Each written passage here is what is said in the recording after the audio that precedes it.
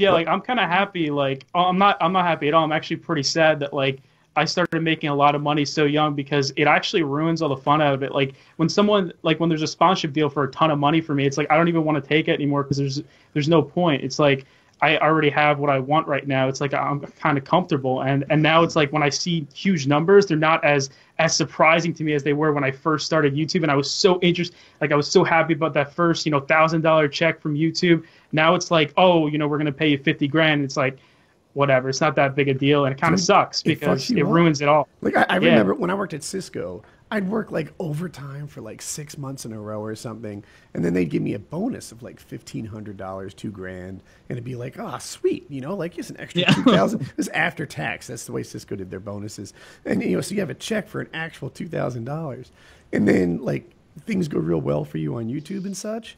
And it's like, here's a check for $5,000, but oh fuck, do I really want to drive to the bank for 4 digits? Like, what a pain in the ass this is, right? Yeah, and, exactly. Yeah, 4 digits. My God, these are problems I wish I had.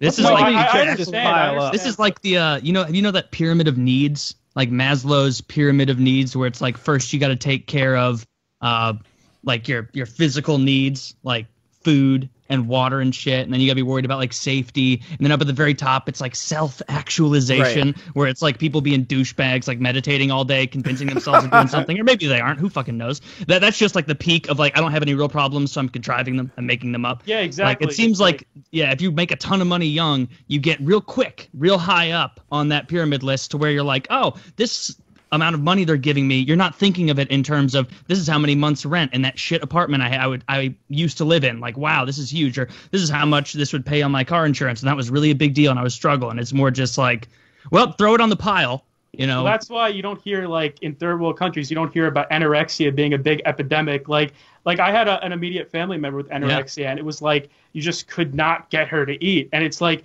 you think about, like, the whole time I was thinking, like, what if she lived in Africa? This would not be a problem at all. Like, she would be wanting to eat. She'd every fit right single in. day. Yeah, exactly. Like, she was a skeleton. I'm like if she was in Africa, like, she would be wanting to eat really badly, but it's because she's in like a first world country and she has all these, she has everything at her fingertips. She just doesn't want to.